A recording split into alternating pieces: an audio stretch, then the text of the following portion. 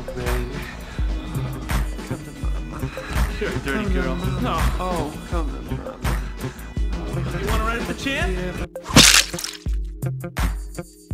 Spider-Man Lotus is a 2023 fan-made film not associated with Marvel. It's directed by Gavin J. Konup.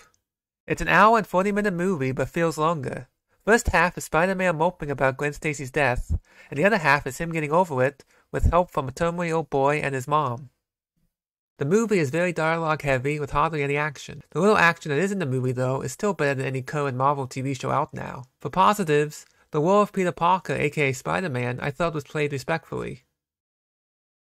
Also, the other comic book characters are properly represented and not, well... It is ma'am! Overall, it's just boring, nothing you need to watch. However, I do feel it does pay homage to the Marvel web-slinger. Good or bad, I feel that indie projects need to continue to be made and supported. Thanks for watching, and please leave your comments below. Excelsior!